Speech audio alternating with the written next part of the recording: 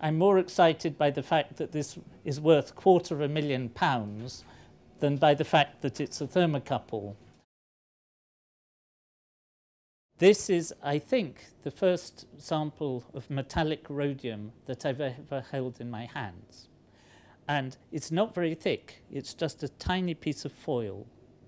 But I'm here at the Johnson Matthey Noble Metals processing plant, where they turn the sponge that comes from mines, the rhodium sponge, into rhodium metal. But rhodium metal is rarely used by itself. It's usually used as an alloy.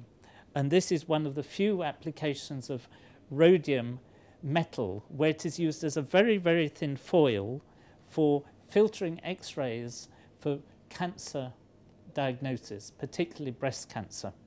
This is some sort of wheel that goes round in front of the X-ray source. And one of the paddles has rhodium on it. Rhodium is almost the rarest of the metals. The world production of rhodium each year is about 20 tons. And most of that rhodium goes into the automotive catalysts, the catalysts that you have on cars and other vehicles. And it catalyzes a really rather boring reaction, but a very important one, which is nitrogen oxides, NOx, going to nitrogen and oxygen. And without rhodium catalysts, the air quality in our cities would be much, much worse because of the car exhausts. But rhodium is used in all sorts of alloys where rhodium mixed with platinum gives so much better chemical performance. Here, for example, this is thermocouple wire, which is platinum with 13% rhodium in it, where the addition of rhodium makes it perform much better as a thermocouple. And you can see it really doesn't look very different from platinum itself, though apparently the people who work here become really tuned to the different metals and they can see subtle differences. Here is thermocouple with 30% rhodium in it, and it's all wrapped up from shipping, so you can't actually see inside.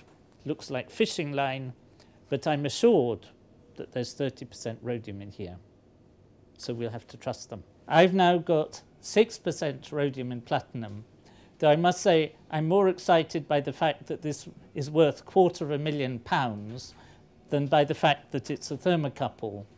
But you can see, if we focus on the science, that this is a thermocouple wire for measuring temperature, weighs over 8 kilos, so that's really quite a serious weight. So this is 94% platinum and 6% rhodium. It's very heavy.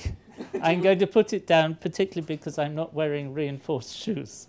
So another application for rhodium platinum is in heart pacemakers. I've never seen a pacemaker before. It's not very heavy, but it's still quite big to go inside one's chest. So a heart pacemaker produces an electrical signal that helps people's hearts beat in a regular way. Those people who need them, if they didn't have them, their heart would tend to flutter and wouldn't pump in a nice regular way. So here, the rhodium is in these very fine wires that are inside this plastic coating. And these fine wires are the key to the whole machine. They take the electrical signals to where they're needed to make your heart work.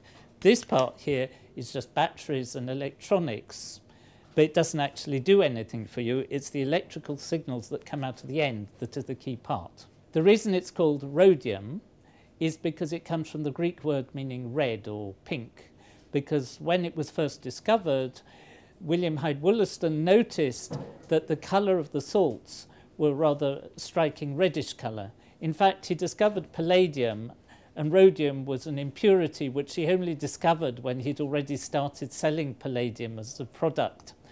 But he was the first person to isolate it and to give it its name. Rhodium itself looks, I think, like the other platinum metals, a silverish colour.